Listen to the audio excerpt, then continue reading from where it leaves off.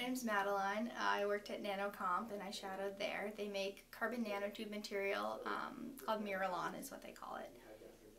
It's an extremely strong and lightweight material that's also thermally and electrically conductive. I shadowed different types of engineers and scientists there, including physicists, chemical engineers, kind of the list goes on and on. I really enjoyed it. They did a really nice job of showing me a bunch of different jobs and then kind of hands-on stuff too.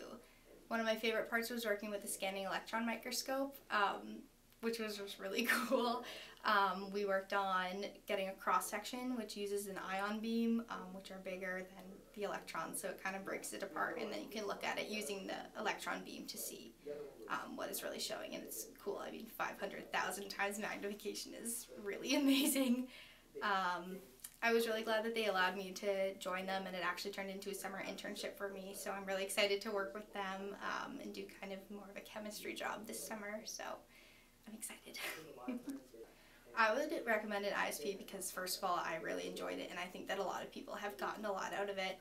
And second of all, I think you learn a lot more in, a real office and work environment than you would in school. I learned, especially in the sciences, a ton of stuff, but not just that, how to be with a messy lab partner and kind of the different dynamics of an office and, the different safety concerns they have and legal concerns they have and, patents, and it was just cool to see the whole process happen. So I would definitely recommend one.